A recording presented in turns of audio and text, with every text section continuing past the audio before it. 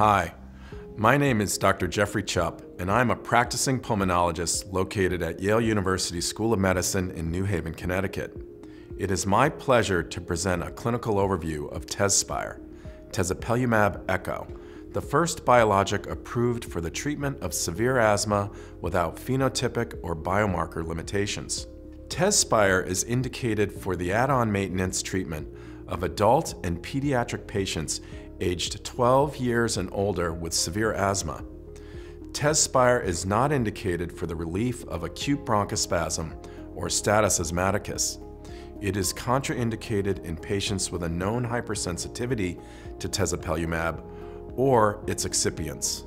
Additional safety information will be provided during this presentation. Please note that this is a promotional presentation sponsored by Amgen and AstraZeneca, and there are no continuing medical education credits associated with this program. The objectives of this presentation are twofold. First, we will explore the role of TSLP in severe asthma.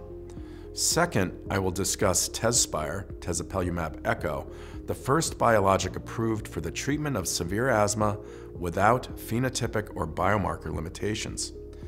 The airway epithelium plays an important role in the pathogenesis of severe asthma. In addition to serving as a barrier, the airway epithelium acts as an environmental sensor that responds to diverse triggers. In response to damage and environmental triggers, the epithelium releases alarmins, including thymic stromal lymphopoietin, or TSLP, which can activate multiple immune cascades, perpetuate inflammation, and drive smooth muscle dysfunction that can contribute to airway hyperresponsiveness. TSLP acts at the top and throughout the inflammatory cascade. By acting at the top of the cascade, TSLP is involved in the production of multiple downstream inflammatory mediators, including IgE, interleukin-4, interleukin-5, and interleukin-13. And it can activate immune cells, including eosinophils. In this way, TSLP can drive both allergic and eosinophilic inflammation. We know that some patients do not have classic type 2-driven asthma, also known as T2-driven. Multiple factors, including the interplay between mast cells, airway smooth muscle cells, and airway hyperresponsiveness, can contribute to asthma in a T2-independent manner. By acting at the top of the cascade, TSLP can drive these T2-independent effects, which can be a feature of both T2-high and T2-low asthma. As you might anticipate from the previous slide, there is scientific literature that implicates a role for TSLP in the clinical and physiologic aspects of asthma. TSLP has been associated with increased asthma severity, reduced lung function, increased risk of asthma exacerbations, and the development of airway hyperresponsiveness. Clinicians have an approach for targeting TSLP in patients with severe asthma. TEZSPIRE is a human monoclonal antibody that targets and blocks TSLP at the top of the inflammatory cascade and helps prevent TSLP from binding its receptor. By blocking TSLP at the top of the inflammatory cascade, TEZSPIRE was shown to impact two hallmarks of asthma: airway inflammation and airway hyperresponsiveness. The mechanism of action and the clinical significance of this outcome and its impact on asthma have not been established. In the 52-week Navigator study, TEZSPIRE impacted the levels of three commonly used clinical biomarkers: blood eosinophil counts, exhaled nitric oxide levels, and total serum IgE levels. A reduction in blood eosinophils and exhaled nitric oxide was observed as early as week 2. This was sustained throughout the 52-week study. Please note that these results are descriptive only. TEZSPIRE also impacted tissue eosinophils and airway hyperresponsiveness, also known as AHR, in the Cascade study. Patients underwent bronchoscopy and biopsy after receiving either TEZSPIRE or placebo for up to 52 weeks. Treatment with TEZSPIRE resulted in an 89% reduction in airway submucosal eosinophils versus a 25% reduction in placebo-treated patients. The assessment of AHR was an exploratory outcome in the Cascade study. This figure shows the change in absolute dose of inhaled mannitol required to result in a 15% reduction in FEV1, otherwise known as the provocative dose 15 or PD15. AHR, as measured by a response to mannitol, was reduced in patients treated with TEZSPIRE compared to placebo, with the end-of-treatment mean change from baseline being 197.4 milligrams with TEZSPIRE versus 58.6 milligrams with placebo, indicating a reduction in AHR with TEZSPIRE. As previously noted, the clinical significance has not been established. The efficacy and safety of TEZSPIRE was evaluated in two 52-week pivotal studies called Pathway and Navigator. Pathway and Navigator were randomized, double-blind, placebo-controlled exacerbation reduction studies. Pathway was a phase 2 dose-ranging study in patients 18 years of age and older with severe asthma. Navigator was a phase 3 study in patients 12 years of age and older, also with severe asthma. There were no baseline biomarker requirements for entry into either study. The primary endpoint of both studies was the annualized asthma exacerbation rate. Collectively, Pathway and Navigator evaluated the efficacy and safety of TEZSPIRE in over 1,300 patients with severe asthma with a history of 2 or more exacerbations requiring systemic steroids or hospitalizations in Navigator, or in Pathway, 2 or more exacerbations requiring systemic corticosteroids, or 1 asthma exacerbation requiring hospitalization over the previous 12 months. Patients were randomized to receive TEZSPIRE 210 milligrams every 4 weeks, the FDA-approved dose, or placebo by subcutaneous injection. Patients in both studies remained on their background asthma therapy, which included medium or high-dose inhaled corticosteroids, and an additional controller medication with or without oral steroids for the duration of the studies.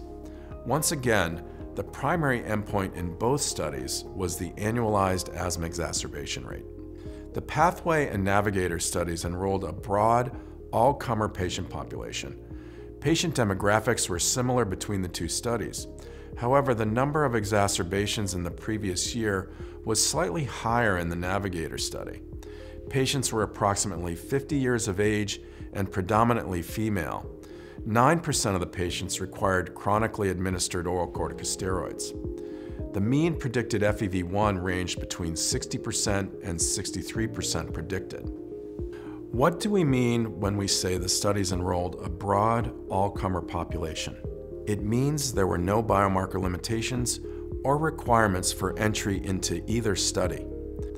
As you can see, patients had a range of blood eosinophil counts, FeNO levels, and the studies included patients with and without perennial aeroallergen sensitization. In a broad, all-comer population, TEZSPIRE consistently demonstrated statistically significant reductions in asthma exacerbations. In the Pathway study, there was a 71% reduction in asthma exacerbations, while in the Navigator study, there was a 56% reduction in exacerbations with TEZSPIRE compared with placebo. TEZSPIRE is the only biologic to demonstrate a statistically significant reduction in asthma exacerbations in patients with blood eosinophil counts less than 300 cells per microliter. Reductions in exacerbations, regardless of phenotypic profile or biomarker level, were observed in patients taking TEZSPIRE. In a post-hoc pooled analysis of Pathway and Navigator, fewer exacerbations were observed in patients receiving TEZSPIRE compared to placebo, regardless of baseline blood eosinophil count, exhaled nitric oxide level, or allergic status. These results are descriptive only. TEZSPIRE also impacted asthma exacerbations requiring emergency department visits, urgent care visits, or hospitalizations. Over the 52 weeks, patients receiving TEZSPIRE had an observed relative difference of 79% in exacerbation-related emergency department visits, urgent care visits, or hospitalizations.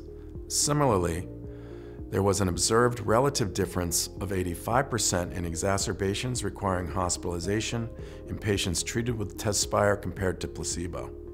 These results are descriptive only. In addition, TEZSPIRE provided a rapid improvement in lung function that lasts in an all-comer population. At week 52, treatment with TEZSPIRE resulted in a 230 ml improvement in FEV1 from baseline, which was statistically significantly greater than the improvement with placebo. FEV1 improvement with TEZSPIRE occurred rapidly, with 70% of the lung function improvement achieved at 2 weeks and was sustained throughout 52 weeks. Please note that TEZSPIRE is not indicated for use as a rescue medication. Adverse reactions that occurred more commonly in TEZSPIRE-treated patients compared to placebo at an incidence of greater than or equal to 3% included pharyngitis, arthralgia, and back pain. TEZSPIRE offers one straightforward approach to dosing. TEZSPIRE is supplied as a fixed dose once every 4 weeks. There is no loading dose, no variation in dosing schedule, no weight-based dosing, and no dose adjustments based on biomarker levels.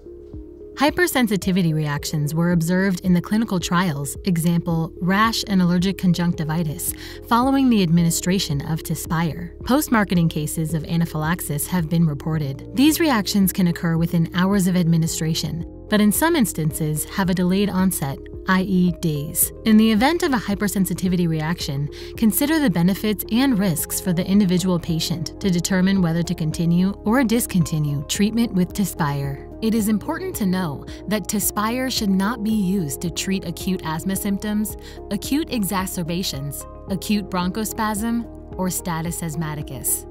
Do not abruptly discontinue corticosteroids. Dose reductions, if appropriate, should be gradual and may be associated with withdrawal symptoms and/or unmask previously controlled conditions.